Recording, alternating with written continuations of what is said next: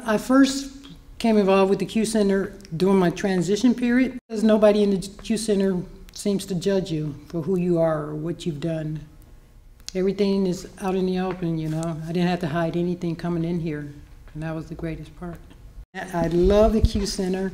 I love being involved with the people at the Q Center, the different organizations that they have, and the different LGBT communities that come together here in the Q Center. I believe that the Q Center is good for the community in the aspect that it allows me to have somewhere to go, somewhere to be involved with people who are, whether they're like me, transitioning, whether they're lesbian, gay, or just plain queer.